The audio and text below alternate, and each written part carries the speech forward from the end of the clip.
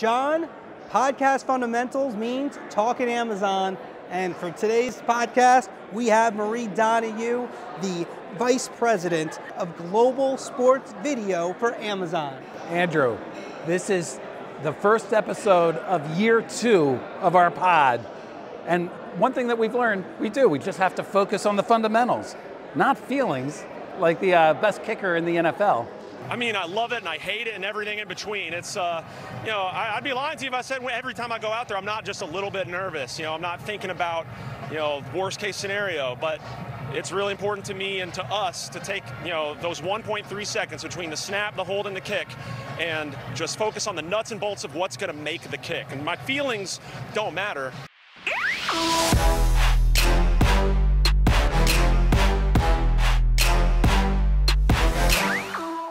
And we're back, the Marchand and Ourand Sports Media Podcast. I'm Andrew Marchand, sports media columnist for the New York Post. He's John Ourand. John Ourand. The media reporter for the Sports Business Journal. John, we're doing this show with a studio audience for the first time. Andrew, we're at the Times Center in Manhattan at the CAA World Congress of Sports. It's the biggest sports conference in the country. Every single year, SBJ hosts it.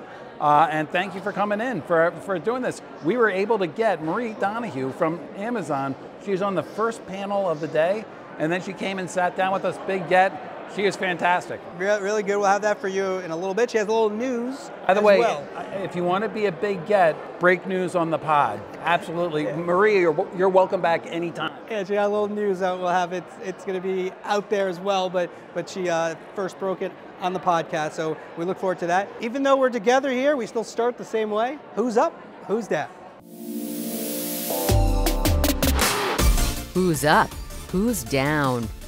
All right, I don't want the studio audience to boo, so we're going to have you start with the who's up, Andrew. All right.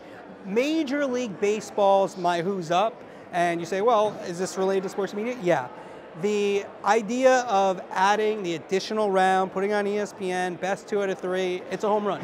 I mean, to me, they started the playoffs with a bang, and if you talk about competitive balance and what it means after 162, should you really play 2 out of 3? Yeah, that's a discussion. But media-wise, I thought it was really good on ESPN. They had a balance, all the channels they have on some days with college football. Next year, no lockout.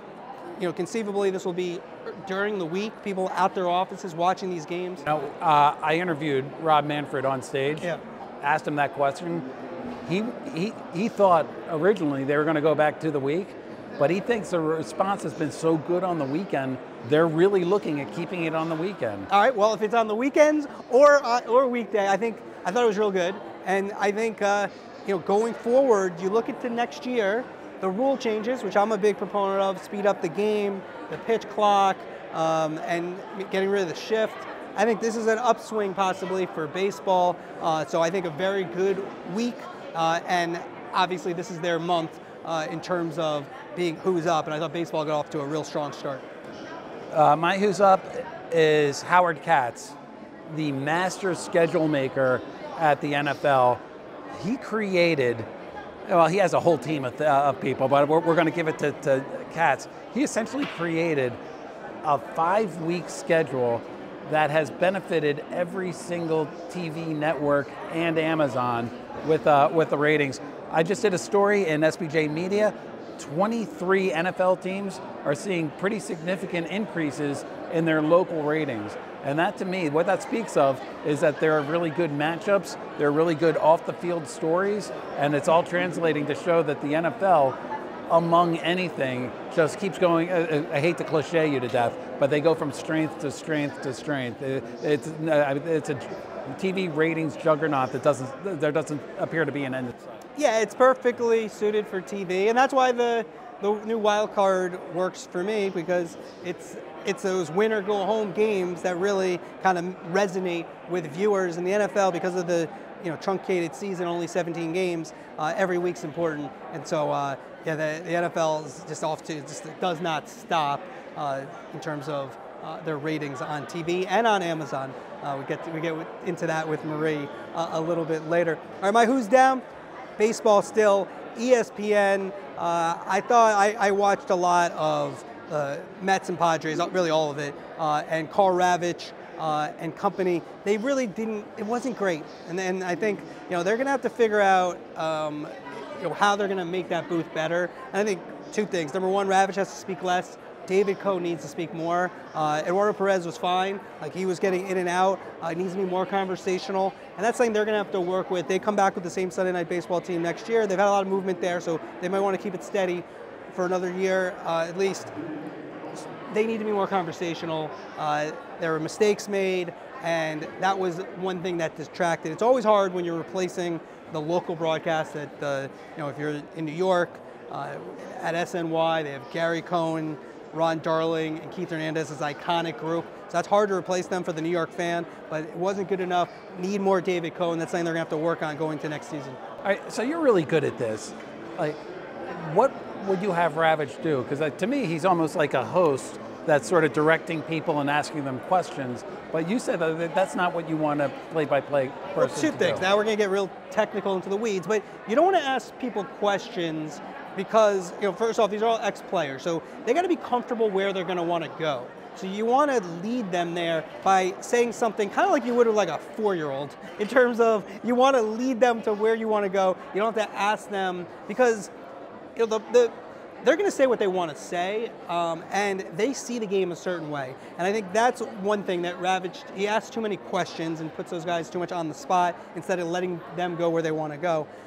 The other thing is you got to let the game breathe.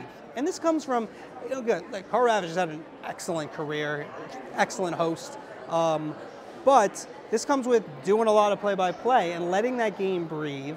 When Buck Showalter came in and questioned Joe Musgrove's if he was cheating or not, there was real tension, and you didn't really feel it to me if you watch that in the broadcast. Those are the moments where you have to heighten it and kind of get those two guys. You have the setup that they want, the pitcher with David Cohn and the hitter with Eduardo Perez to discuss. And they had some moments that were really good that they could build on, but they need to, Ravitch, the biggest thing though is to talk less. And that, like, watch Joe Buck do in a Monday night game. He lets it breathe. It's a different sport. It's a visual medium, ultimately. I mean, Joe Buck the other night on Monday Night Football, he did a little opening, and then I didn't count it out, but it must have been about 15 seconds where he didn't speak from where the kickoff went. Obviously, you have the great crowd noise on Monday night for the game, but you got to let these games breathe. That's always kind of a criticism, is that you don't need to talk incessantly. All right, I'm going to do a who's down, and did I mention that I interviewed Rob Manfred on stage? You did. I've already said that. Well, my who's down is, I feel like we need to have a drum roll for this one. Do it. But it is Chris Ripley of Sinclair. I asked Manfred about the RSNs, and his comments were such that a year ago he created headlines because he talked about how the relationship between Sinclair and baseball was fractured. It's still, we're a year on, it's still fractured. This whole business is a relationship business, and that relationship has gotten so much worse. I asked Manfred, I said, and the NBA has done a deal with Sinclair, the NHL has done a deal with Sinclair, but baseball's dragging their feet. And he corrected me, he goes, no, we're not dragging our feet, our heels are dug in. I mean, so good quote. I like that. It was a very good quote, yeah.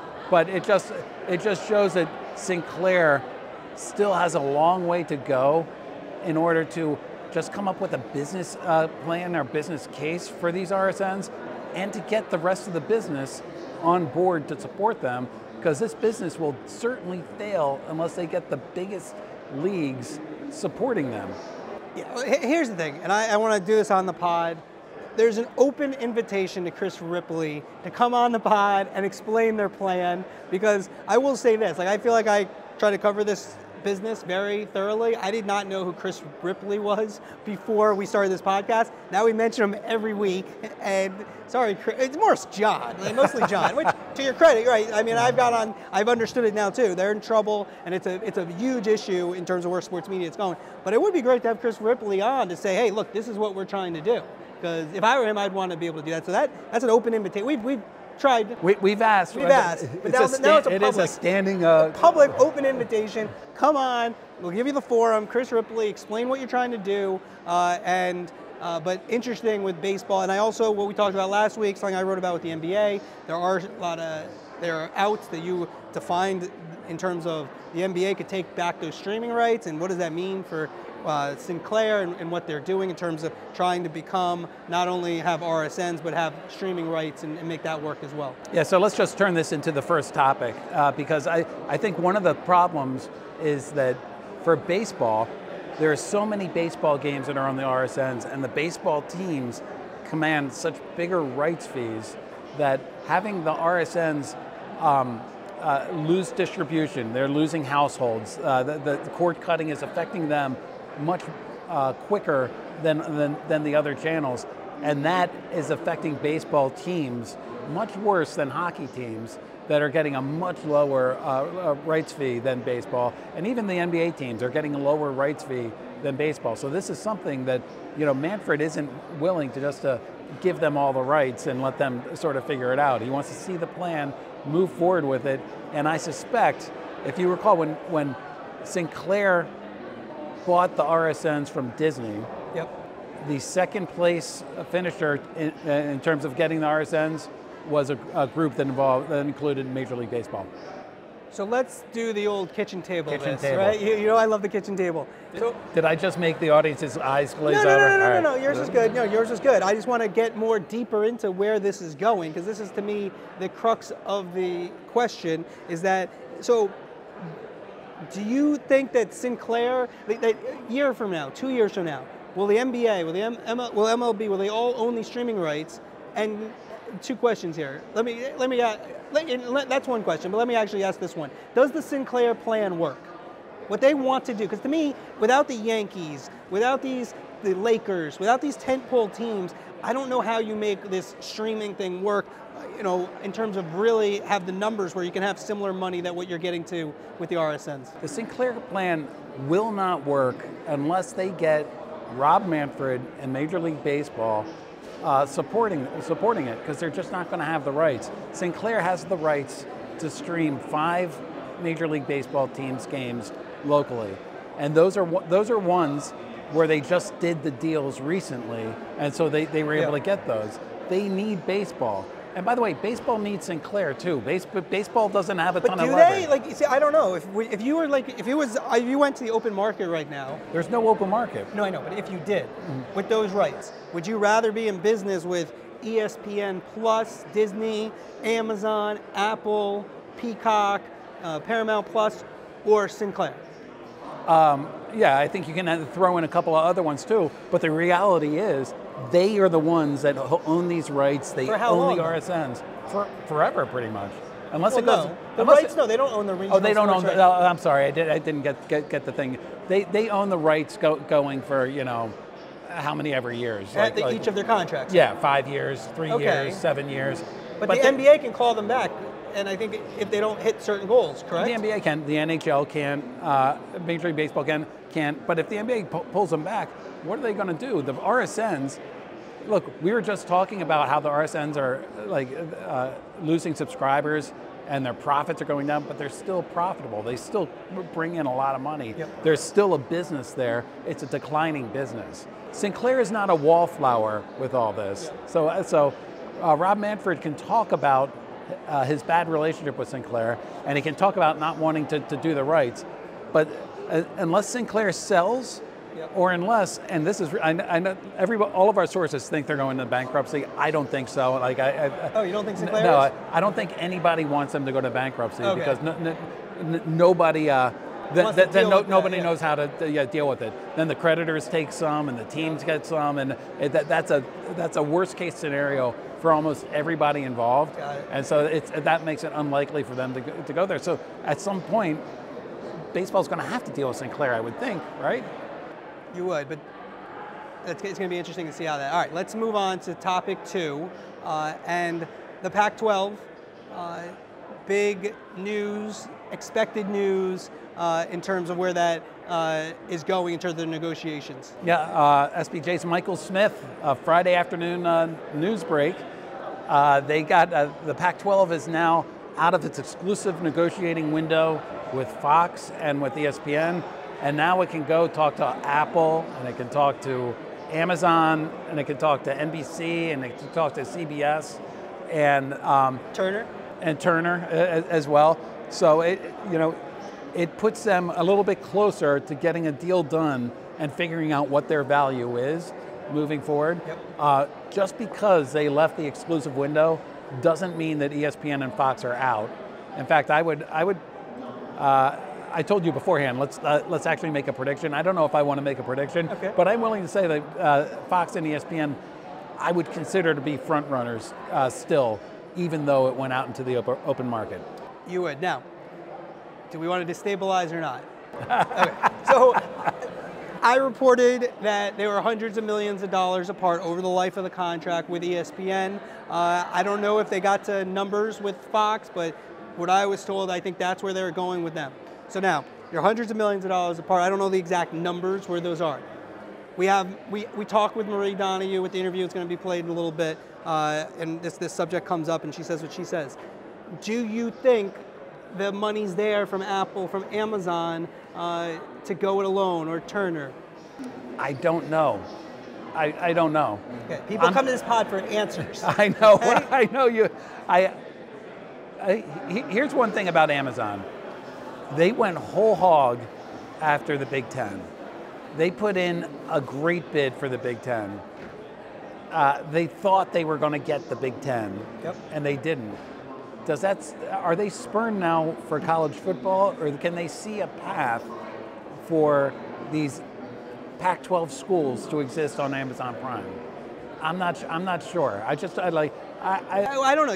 If I'm the Pac-12 and I get it, we have said it on this pod. We have Marie later talking about it. I mean, the Thursday Night Football has been a major success. I don't think there's really an argument to counter to say that hasn't been a success in terms of how many people have watched, in terms of how it's worked predominantly, in terms of the broadcast quality. If there was an argument, I would have made it by now. Yeah, exactly. You're still lurking. You need better research. So that works. But does the Pac-12 work on Amazon? And so you talked about, before we did this, you said let's do predictions. So I thought about it for 15 seconds. So here's my prediction: is that I'm going to say ESPN and Amazon. Get it? And I'm going to say the deal is Amazon is, we'll hear Marie later, they're not in it for secondary stuff. But if you're the Pac-12, if I'm them, I need the distribution of ESPN. I want game day possibly coming. I know, all our friends at ESPN will say they're going to come anyways. We'll see if it's going to the Big Ten when they have no Big Ten in 5 years. Maybe they'll do one so they can tell us, oh, we went. But they're not going to be going to the Big Ten regularly. And I understand they don't really go to the Pac-12 that often because it's the West Coast. That said, you want to be on ESPN.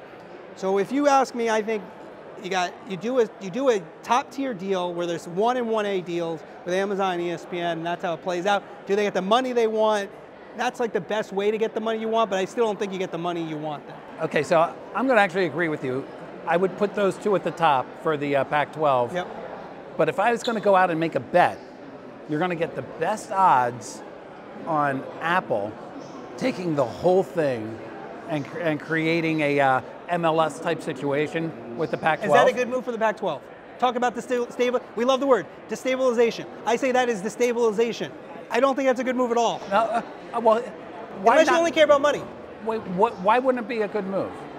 Apple, number one, has this. The MLS thing has not proven that it works. Okay? Well, they haven't started it yet. The college sports is different than professional sports. You have to recruit. You need to be in the public eye, and you need to be the forefront of people's minds when you go to recruit and to make your boosters happy. And by going to Apple alone, I don't know if you're doing that. Look, the MLS model can work. I'm a big believer, we've talked about this a number of times, in subscription. The problem is, it's not, yes, subscription can work, but growth doesn't necessarily work. And when you close off those walls with a subscription service with Apple TV, I don't know if that's good for recruiting or what the Pac-12 is trying to accomplish in terms of distribution and being seen. So I would be buyer beware on that. So I'm going to play devil's advocate, and I'm going to say something I don't really believe, which is, I think, the worst thing for the pod. There's two things. I don't know, and here's something I don't believe. All right, please listen every week. If Actually, Reggie Walker, you played at Penn State. Yeah, one of our producers, he's back. He's back here behind the camera here.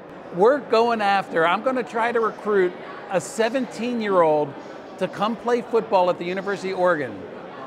Am I going to try to do that via ESPN or on an iPhone? All right, hold on. Reggie's behind. He's not on mic. Reggie, what do you say? All right, Reggie. iPhone, no. Reggie says no. Of course he agrees with me. He knows about these kids. So totally wrong. You don't think these kids have the ESPN app? Listen, you just started talking about Amazon and the great ratings they got. They showed that you can. Amazon, but the difference between Amazon and Apple is, Reggie, who played linebacker at Penn State, I think might have been an All-American. No, he wasn't. He's an All-American in my eyes, absolutely. But no, I played at Penn State. That's very impressive. Anyways, he's saying the iPhone. By the way, we are going to get his Joe Pa imitation on here before year 3. All right, sounds good. So listen. The idea that Apple can distribute is obviously something that is correct. I'm not going to say it's not correct. But the difference is Amazon Prime Video, according to them, has 80 million people who already use that service. I don't know, the numbers I've seen on Apple TV Plus are way lower. So your distribution is already much less. And Amazon Prime Video, for a lot of people, it's pretty seamless because you already have Amazon Prime. I don't think you have that seamlessness with Apple in terms of Apple TV. And I don't really like predictions. You're the one who always lets to make predictions because I like to report it out and see what happens, and I don't want to be rooting for something to happen so a prediction's correct. So I don't really know. I wouldn't discount Apple, and Apple does have a lot of good qualities to bring, but ultimately I think the ESPN Amazon structure to me makes the most sense. We agree. I would put money on the Apple one though because I'd get better odds. Okay. That's how I would. But you think it's going to be? Oh, sorry. Okay. Look, you got Reggie Walker in here, All-American linebacker. Social media. That's what I mean by. Oh, okay. Yeah. So Reggie has clarified. All right. This is something. We got a lot going on here. We got a studio audience. John's referencing people who aren't on mic. Everybody is booing Andrew Marchand. I can't believe this. No. Reggie Walker is also a fine college football analyst. ESPN. He does games for them. Anyways, Wait, who do you do games for, Reggie? ESPN Plus. That counts. Yeah. All right. So, anyways, we're gonna have to do a whole thing on Reggie Walker on socials. Meet Reggie Walker. We should meet meet AC Wyatt. Yeah. Who's one of our producers, one of the execs. The big gets. Yeah, the big get. And then also Chris Mason. They all put this whole thing together. So we might have to do end of the year podcast where we just talk to them. That'll be our Christmas show. Yeah. And they should probably save all the outtakes. So we digress. This is it before we get to Marie Donoghue. Closing remarks. I think Apple has a really good story to tell. It's based in Pac-12 footprint. They've already talked to the Pac-12. The Pac-12 has all the Pac-12 networks that they're trying to figure out what to do, and Apple has nothing. So you're saying Apple? I'm saying ESPN. And I'm saying Amazon, okay. But I'm just saying that Apple is an intriguing play that people should keep their eye on. So, I'm right. I'm all over the place. I'm correct, is what you're saying. Yes. But you said you might put some money on Apple because you feel like they're more of a long shot. The odds are better with Apple. Right, I think you might have been better with I don't know. Okay. All right, one last thing. We got to be right. We always want to be accurate. Beginning of the pod, we talk about fundamentals. Reggie Walker played for Joe Paterno, was not a linebacker, was a defensive back. All right? You still didn't want to be hit by him. You didn't want to be hit by him. Not sure. We have to check about All-American, but he played at Penn State. That's pretty good. So anyway, we just want to make sure we got that right. Defensive back for Reggie Walker. Andrew, this is the first episode of our second year. And I think in every single episode, we've talked about Amazon and Amazon Prime. And to talk about a big get, we have Marie Donoghue, who is the Vice President of Global Sports Media.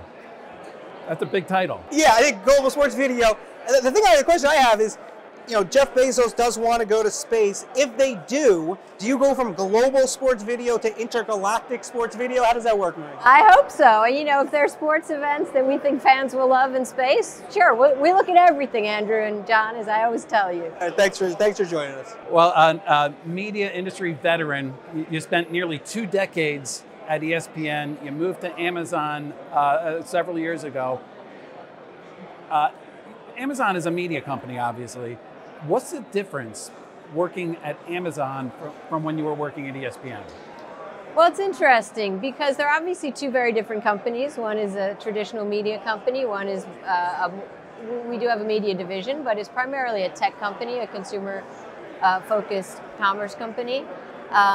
But my role is not really that different. So when I was at ESPN, I came up through digital. I started at Starwave, which created ESPN.com. So my career at ESPN, I was lucky to be on teams. We were always building and innovating. We built ESPN.com. I remember the first time we put video on the internet, sports video. We built up fantasy games, Gamecast, things like that. And then I was able to work with the teams that developed ESPN Films and 538 and Grantland and The Undefeated. So, and did incredible, multi-platform deals, groundbreaking deals with the league. So we really built. I really was a builder and got that opportunity at ESPN and also to innovate.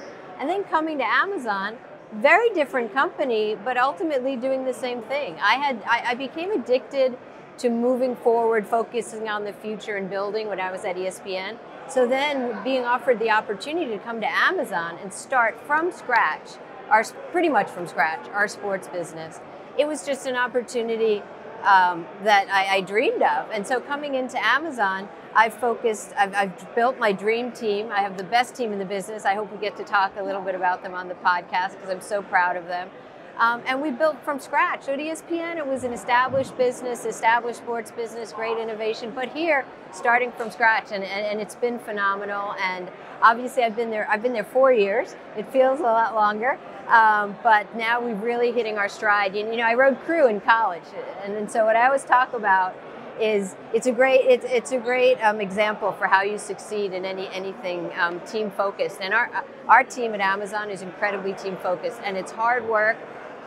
You work your butt off preparing, but when you're all rowing together and perfect timing, the boat just kind of slides on the water. And that's where we are now. We're having, not Thursday night football, we're talking about what we're doing in Europe, what we're doing in Latin America, India. So we're just having a ball and a really exciting time for us. Now, this is important. Before we get back to media, if crew at Columbia.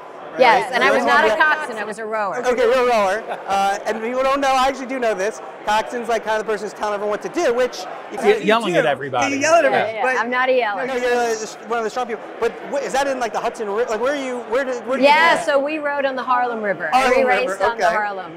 Don't fall in. No, there was a dead body when I was a freshman. So that's another story. No, we're going to have to get to that. We'll get back to media. All right, go ahead. All right, that's good though. That is a good one. I got to find out more about this dead body. Did you actually see the dead body? Yes. Oh, hold on. You got to give us a quick dead body literally story. You just see something floating and we kept moving and then we heard about the details later. Well, it is New York. Maybe it was a rat. Who knows? Yeah. It was actually an advantage rowing on the Harlem because when people would come from Princeton and places like that, they didn't know what they were handling. We had a great current that really helped us, a tricky current. All right, so you're at Amazon now. You're building up the sports business, and you have a ton of rights globally. 5 years from now, what do you hope Amazon Prime is in terms of sports? Look, I think we've got a great start, and we're in this business for the long term. Not only 5 years, we're actually thinking 10 years out. So you're going to continue to see us start with the fan, figure out what works for fans, what can we do to improve their situation, to improve their enjoyment and the value and the convenience they derive from sports. So I think you'll see us active in many more countries. You'll see us active with many more marquee rights. I think we'll probably start to do some creative partnerships. I think that's something that the industry is ripe for. So yeah, we're long-term players. What does that mean by creative partnerships?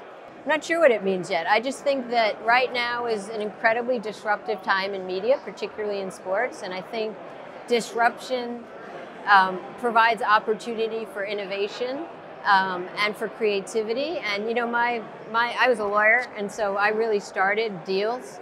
And I just think there are ways. I think Amazon is and can be an amazing partner for leagues. You've already seen it with the NFL. We've seen it with Champions League, with the Premier League, and I think we're going to continue to explore those partnerships. Understand what. When we did the NFL deal, It was really important to them. They wanted a few things. For months we agreed on the value, of course. They wanted to make sure they had reach. reach was incredibly important to the NFL. They came to us largely because we were innovating, and they wanted a commitment that we would innovate. And they also wanted us to reach new audiences. And so we crafted our deal, and also when we were getting ready to launch Thursday Night Football, we kept that in the back of their mind. So it's no surprise to us that we're getting credit for being innovative, that we're driving a younger audience. We can talk about it, but we've got, compared to last year, the TriCast, the first 4 games of Thursday Night Football last year, we're literally we're up 67% in the 18 to 34 demographic. That's insane. Our average age audience for this year is 8 years younger than the NFL telecast audience. And I'm a believer, I think that will continue. That age will continue to drive down. The more people understand we have sports on Amazon, we're primarily a living room device company. So much of our usage is through living room device because of our VOD history and the incredible signal and delivery we have for high quality video. I think you'll continue to see more fans come to us for mobile, and I'm a big believer that will drive our age down even younger. So it's important to us to understand, we talk about our customers, and I call them sports fans. Leagues are also our customers. And so I think over the next 5-10 years, we will continue to listen and work with leagues and help them manage through this disruptive state. Andrew and I have gone nuts over these numbers, and we talk about them like well, I have anyway. He has. I don't go nuts. Did that surprise you, or did you sort of know that you were going to be that much younger? And then we didn't know the specifics. You know, I think what we learned a lot with Twitch and what we did previously on Prime Video is young people want to be engaged, and particularly younger audiences. They love sports. It's just they don't want to pay for a bundle, pay for a cable bundle. But when we were on X-Ray on Thursday Night Football, when we had the TriCast, those viewers watched 30% longer. And we didn't really track our demos as carefully, but we knew we were getting a younger demo from Twitch. And so no, we're not surprised, we're delighted, as I would say. And I think we're going to continue to double down on those things. You know what we did with Dude Perfect, which is family viewing, and we think they're I'm not even sure those kids are being measured, to be honest. So I would think that our audience might be even younger. And it's interesting what you said about the data. For the first time for a streaming service, we've got Nielsen, they're measuring us, and we have first-party data. We actually know who's watching, and we're able to share this information with you guys and with league partners as well as with advertisers. So we're really excited, and the more we know about our audience, the more we can serve them. Now, when we look at Thursday Night Football, if I'm not mistaken, you're the one who first authored like the game plan internally about. Right. Well, we write a document. That's Yes. one difference from ESPN. We write a document. Any big decision, any big recommendation, you write a 6-page document. And so me and my team, a guy named Charlie Neiman, So how big is this document? 6 pages. It can't be longer than 6 pages, but it can have attachments and exhibits and things like that. So we wrote the document, and you know, we're true believers in sports. That's why we're here. We thought it was a once-in-a-decade opportunity to get some of the best content in the world, some of the most powerful. You see the telecast. Your list this week that had the top telecast for the year. You didn't put us in because, I don't know, you have something against streamers, but that's another story. It's a list of TV Yeah. shows, like the Yeah. top shows So on they TV. didn't, so we But didn't we do make the acknowledge, list. yeah. We should, but we're pushing for an asterisk so we There can you be go. included. You will see if we buckle, if they're on the next list. And So this something else is in the Sports Business Journal list that you've only had the TV. Now you need I think it makes sense to add the streamers. Well, you know why we don't add the streamers is because how many people watch Stranger Things the first day on Netflix? I don't understand the question. Oh, because you're saying like this is a one day. Oh, I Could they see. be on we just don't know. Oh, I all see what you're the saying. streamers I got it. are- Because you're Yeah. adding up everything. Yeah, I mean, we'll continue. And we give you They're Nielsen, so compilers. we They're give you that compilers. window. So I would argue it's comparable, but we don't want to bore the audience. All right. So By the way, the number of people that turned off the pod right now when we got into deep no. Sorry. I'll do a little for instance. They're compilers, the streamers. My FAN people will get that. So let's get to Thursday night. You put it together. Yes. Tell us about how you put everything together. I may have written a story or two about the Yeah. whole process, if I recall. What were you trying to accomplish, and what have you felt like we're going into what, week 4 now? Yeah, 4 down, 11 to go. We're 4 down, 11 to go. Yeah, what were you trying to do, and how have you felt like so far you've accomplished? Yeah, I mean, we have an incredibly high bar, and we are never going to be fully satisfied, but we're pretty thrilled right now. I mean, the tech and the product have been phenomenal. The business metrics have been great. The 3 hours were the highest Prime signups in the U.S. ever. And then, my heart obviously is in the content and the production and what we show to fans on the screen. And we're just thrilled. I mean, I put together my dream team behind the scenes. I have Jared Stacy, who runs production. We've got Mike Muriano and Ryan Spoon. I'm sorry, not Ryan, I used to work with at Amazon, at ESPN, Spoon Daffery, Betsy Riley, just an incredible team. Baltimore's own Betsy Riley.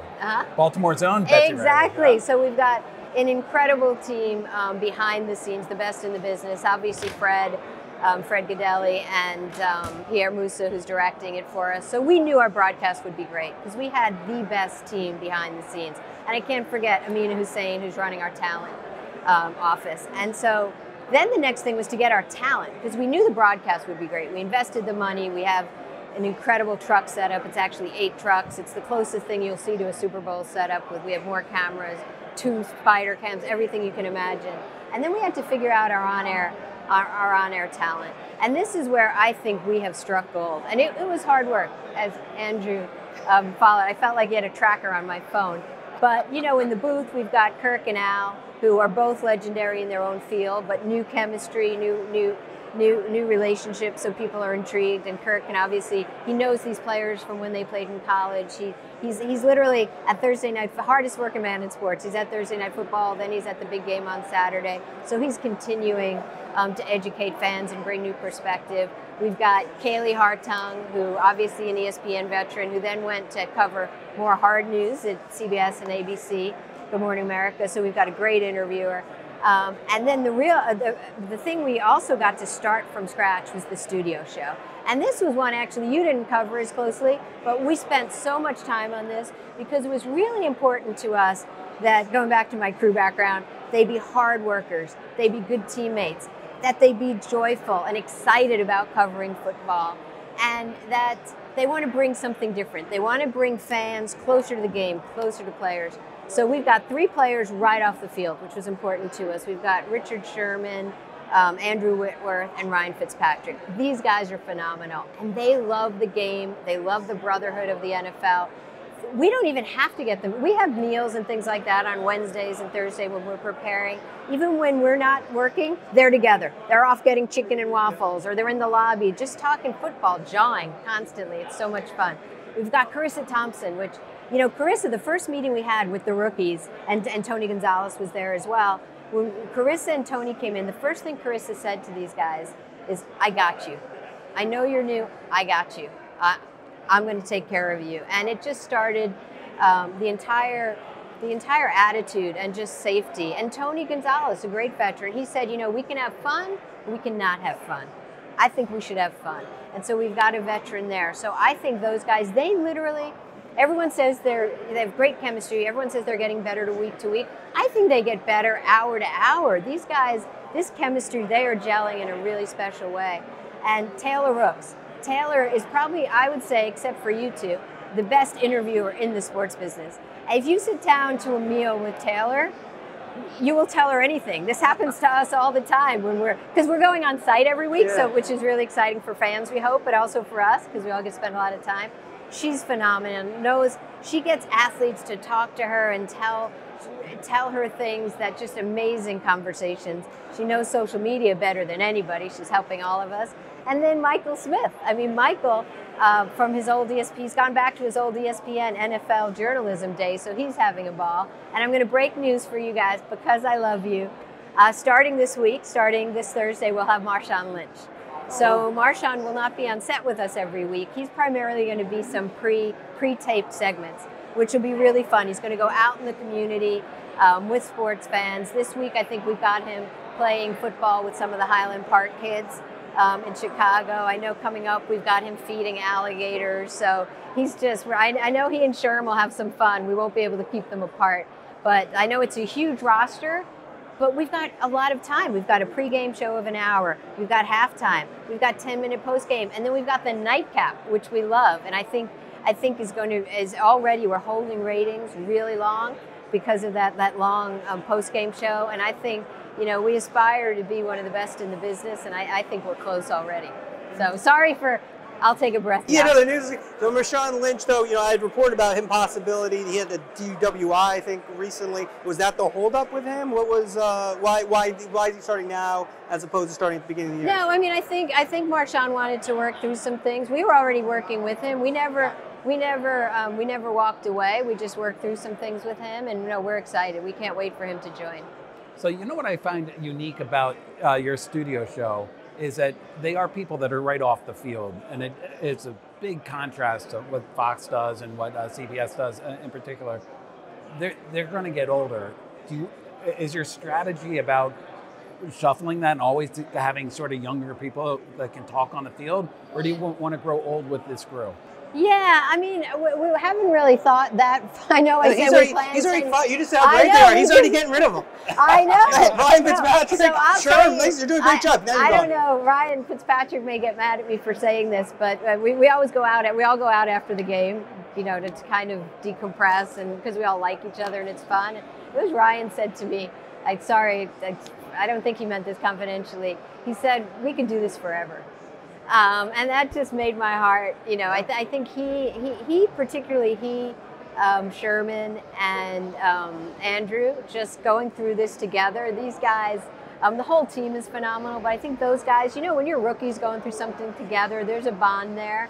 And I tell you, one of the challenges we have is when we're getting ready to shoot, it's a live show, is to get these guys off the field, because all the current players want to talk to them and know them. And that was one of the little tests we had, besides hardworking and all that, was who would players want to stop and talk to? And these three guys rose to the top. And Thursday is actually an advantage if you're willing to pay, because guys then have their weekends, which is very important to ex-players if they have kids and they want to see their kids. All right, let's get more into the Absolutely. And Ryan has 7 kids. Yeah, 7 kids. Yeah, I talked to him. And I don't know, I forgot all the different type of minivans, but he doesn't have an expensive one, he said, because it's just Cheerios and stuff all over the place. So he doesn't. All right, let's get into just the business side of it. You did what you're looking for. What's an Amazon product? Like obviously Thursday Night Football. Yeah. I was a big proponent of it. This made sense for Amazon. I can't remember John's takes. You can look in the archives if he was as big of a proponent. But when you look going forward, what's an Amazon package? Like, what are you looking for on the market? We know you were involved with Big Ten.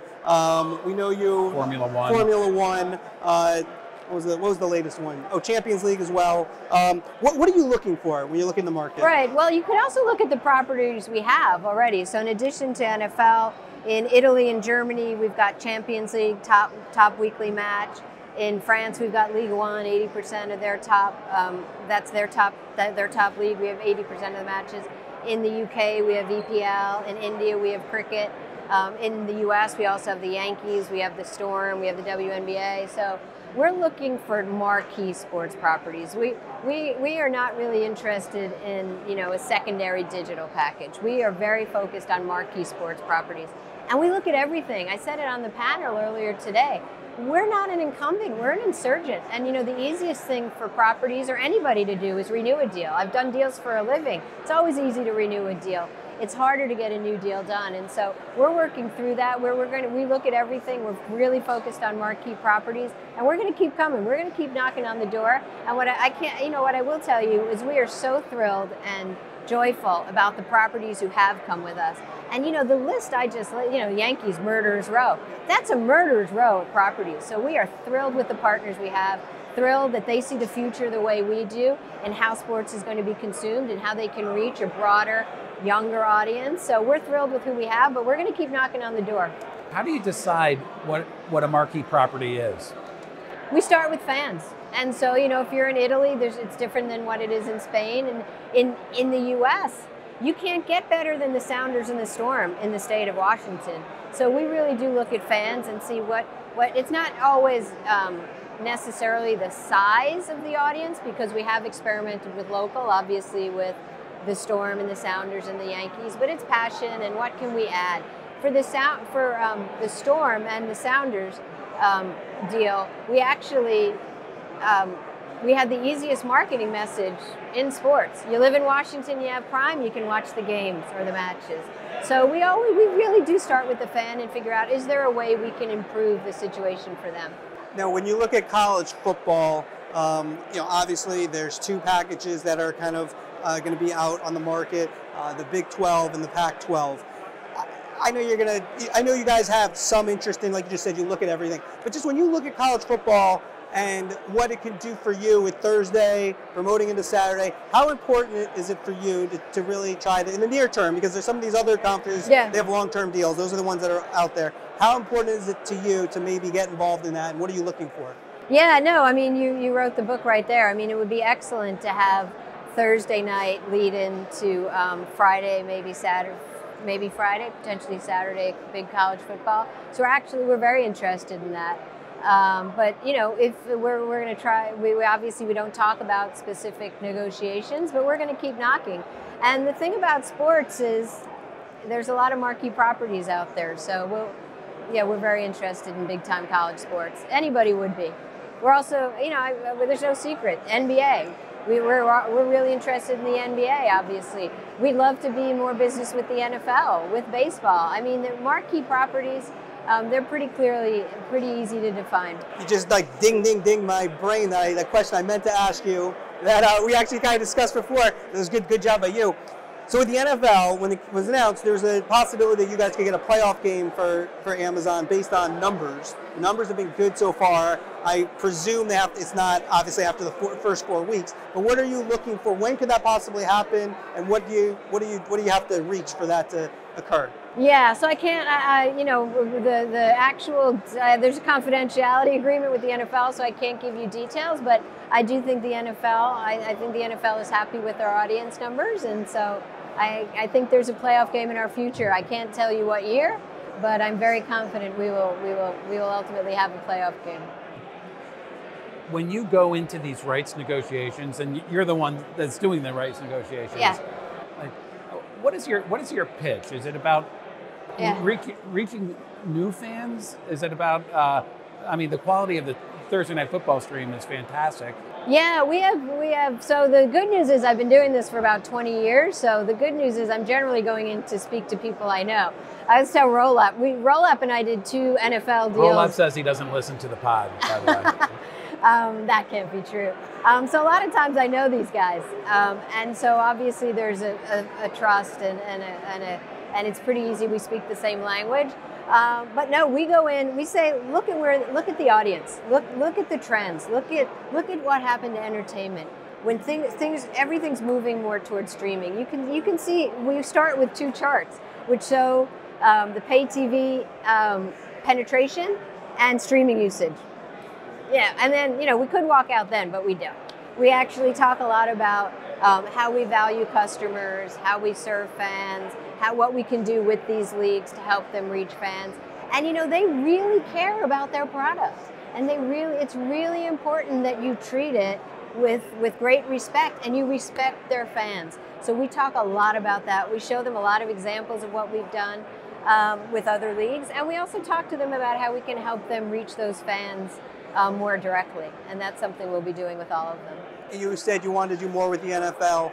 Sunday Ticket, you, Apple, Disney have been, connected to it. Possibly Apple seems like might be the one that's going to get it. But when you look at forgetting if you're interested or not, you're not going to tell us like there's a deal done. That'd be great. If you want, you could. But when you look at Sunday Ticket, like what is the advantages for Amazon with a package like Sunday Ticket? I think anybody would be interested in Sunday Ticket. I mean, you guys know. I mean, I shouldn't say I'm a Patriots fan. I never get to watch them in New York or LA. So I think it's some of the best content. And obviously, we're huge believers in NFL content. I think any property would be thrilled to get Sunday Ticket. Yeah, just price tag is probably the issue. I think the NFL wants a couple of dollars, right? A little bit, yeah. You're not going to get it on the cheap, I think, is where Andrew's going with that. I have one more question. Going back to your ESPN days, the business was so simple for me to understand. It was an affiliate fee that's more than $10 a month per subscriber per month, and when it was advertising, and it made sense. How does Amazon make money off of these sports rights deals? Yeah. So it's so funny you say the business was so simple, because I came up through digital, which was always shifting sands, and we didn't make money for years, and we had to convince them that we were actually valuable and we were the way to engage with fans and all that. So it's funny, it's different perspective. So look, Amazon, obviously, Prime is a membership service. Prime makes sense for Amazon. We really think it makes sense for Prime members. So sports really helps us with Prime memberships. It helps us acquire Prime memberships, get people who have Prime to activate Prime Video, get folks who watch Prime Video to watch more Prime Video. So there's the whole Prime flywheel that we have at Amazon. And also for us, differentiated at Amazon, from the content perspective, we have advertising. Amazon has Freevee now, which is an ad-supported video service. And the NFL and sports is some of the most highly valued, most expensive premium video advertising. So that's when we wrote that document for management at Amazon to get the NFL deal approved, we spread a lot of ink on how this is a game changer for advertising. So advertising cannot be understated how important that will be. And this is an 11-year deal. And we are already innovating, but you're going to see us continue to innovate. We've got Nielsen, which is the currency that we need to engage in advertising with big clients, and we've got first-party data, and we know what fans are doing. We know what their history is, and obviously we have great trust with our customers, so we never violate that. But we really can help advertisers reach customers. I got one last one on women's sports and women in sports media. We're about a half century of Title IX. Things have changed, but I just wonder your perspective, because obviously your position, mostly men, almost entirely, and you're unique as a woman in that high-profile role. So what's your take on terms of women's sports and women in media and where we are and where we're going? Yeah, so I got to give you I got to tease you about this. I think I'm the first woman you've had on this podcast. I have to look it up. We tried. We definitely tried. It is true. I think it is true. Okay. So after 50 years of Title IX and one year of this podcast, we have the first woman. There you go. I know you did say I was the first tech person. So you're the first. I said I wasn't sure on the woman aspect of it. We have tried. For the record, though, we have tried a number of occasions. We can give you names. That's okay. So we will. That's okay. You just have to try harder. Yeah. But anyway, I couldn't resist. Listen, so I asked the. All right. No, I couldn't resist. So what I would tell you is what I would Marchand. say. Yeah. Oh, John's the one I say every week. Yeah. John says no women. I am a big believer in we have to do a better job in sports in reflecting our audience, and that's in front of the camera, behind the camera, where we put our resources, where we put our money. So, I think it's up and down. I know I personally am very committed. At Amazon, we've got the WNBA deal. We've got Seattle Storm. We continue to look for opportunities, but we need to try harder. I've been doing this a long time, and there are more women coming up. But I would have wished we'd be further. I mean, it's so funny. Karen Brodkin, Karen and I did the Pac-12 and the Big 12 deals together years ago. So there's a few. It's like the OGs. Sometimes we look around the room and we say, we thought there'd be more of us. So we still hope there'll be more of us, and it's an opportunity, but it's also a responsibility we all have. So I am thrilled to break down this barrier. This is the most meaningful barrier I've ever broken in my career. I feel like we need confetti now. Yeah. Exactly. Well, listen, it's been a pleasure. It really has. I've been covering you for 2 decades now. Thank you. We're thrilled to have you on to talk about Amazon Prime. We are thrilled at SBJ to have you on the CAA World Congress of Sports opening panel. Marie Donoghue, thank you very much. And thank you guys. I know you talk a lot about us on your podcast, so thank you for that. John's usually wrong. I'm more of the skeptic, Marie. Yeah. Thanks, Marie. But thanks again. Andrew, I don't know where to start. She broke news with us. Yeah. Marchand Lynch. That was great. She talked about a dead body floating in the Harlem River. Yeah. I wasn't expecting that one. Yeah. I was taken by just the level of excitement that she described around Thursday Night Football. I mean, I feel that they have people that are not steeped in television and on air, and there's an excitement about creating something that I don't get at Fox NFL Sunday or ESPN. Like, not that they're not excited. There just seems to be a different level about creating something at Amazon. Well, it's that new. really came through. It's new. It's like a newborn. So that is exciting. I think, to me, a big takeaway from that is something we've known and we've talked about a lot. I think you had it as your Who's Up a couple of weeks ago, but the NBA. I mean, she said, we're interested. Now, she basically said they're interested, they're going to look at everything. But I do think if you look at what's going on with Thursdays and the success of Thursdays, you just can imagine Amazon getting some sort of package, being creative. I know you've talked about maybe around Black Friday and Christmas Day and those things. I think more than that personally. Again, who knows where that will go, but I do think there is potential for Amazon to really, they've shown it, right? We're talking about Apple before we spoke to Marie, and I don't know if Apple's shown it yet. They haven't shown it yet. They did. The baseball, again, we have compared, and I have compared baseball with Apple to football, and it's not really totally fair because that's $1 billion deal. That one's less than 100 million, or maybe it's around 100 million with the Apple MLB deal. But the production became an issue in terms of the broadcasters. Amazon they've not had that issue, and even like their alternative broadcasts have been pretty good ideas. Yeah. And so they've done well for themselves because you can offer the money, and this is the thing we always argue about. You're like, well, why didn't they get the Super Bowl? Well, you got to prove you can do it before you start getting Super Bowls and better packages. And so even if you're Amazon or Apple, I don't think you just start at the top when the money's similar. All right, so Formula One and the Big Ten and UEFA, they turned away Amazon, even though Amazon was offering a bigger check than traditional linear TV companies. I'm wondering, one of the things to look at is the next one that comes up. Are they going to do that? Because Amazon has shown they're going to spend and they're going to produce high quality video, and that these leagues they like money first, but they also like that the people treating their product, their games, as well as Amazon's been treating the NFL. Yeah, last thing I'll say about this, and there's something I was told. When Amazon was trying to figure out what they were going to do with Thursday night and how they're going to produce it, I think when they first talked to Fred Gaudelli, it was more of like kind of more of a seeking advice kind of thing.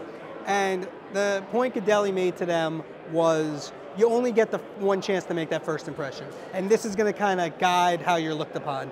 And then they said, all right, well, we want to have the top production. So they went out and hired Fred Gaudelli, who's one of the best producers out there. And so I think that statement that they've made can really help them as they go forward. I mean, they're in good position. There's no, besides the fact you'd rather be on maybe broadcast still, there's no real reason, after this Thursday night that you'd say no to Amazon. The one thing that's different, though, of course, is does a Pac-12 audience, is that big enough to come for a Saturday game? The NFL is the NFL. It's a different animal, as we've talked about. It's not the Big Ten. It's exactly. Not the SEC. Exactly. Yeah. All right, let's go to our Call of the Week. Call of the Week. This week, we go back to the playoffs, and this is exciting. It wasn't an elimination game, but the Guardians beat the Rays, marathon game, a lot of great calls. Boog Shambi on ESPN had a very good call. Tom Hamilton, the local guy for the Guardians, very good call. But I went with Dave O'Brien, ESPN Radio, not as excited as Shambi or Hamilton, but just this is a nuts and bolts, just by the book, game-ending call that I thought hit the right notes. And a veteran rocks and delivers. Swinging a high fly, deep left center. That is back there, gone! Gonzalez walks it off for the Guardians. And this place is bananas. Yeah, I can see why you like that one so much. That fits in. It's minimalist. He described what was happening, and it's like there's always a benefit to doing calls on radio, though. I mean, 100%. Yeah, exactly. And you also have to realize it's different broadcast. This is ESPN Radio. It's a national broadcast. It's not the home team broadcast. So you got to kind of serve different people. And I thought O'Brien hit on, all of the right notes that you wanted to get the excitement, to tell what was happening, hear the crowd noise. On radio you still want the crowd noise, and so I thought that was excellent. So, that's our call of the week. Well, it's great getting you here. It's fun doing it face to face. A little bit different. I think we ran long because we're just talking with each other. It's a natural. I don't think people are like, give us more, right? People out there. But listen, if you do want you want more, if you could give us a review, that helps. If you give us the 5 stars, that helps. And if you subscribe, that really helps. And really, we've a year in now, first show, second year. Marie Donoghue, great. Some big gets planned for next week. We might not be. I told you last week. You said we previewed the big get, and then next week we got a big get, but we won't. Should we preview it? Yeah. Let's preview it. Why not? Pedro Martinez. Pedro Martinez was supposed to be this week. Yeah. Something came up, and so we could have done it. It's just the logistics. It made it easier. And Marie was great to come on. So, but thanks for it was real fun. Yeah. Thank you.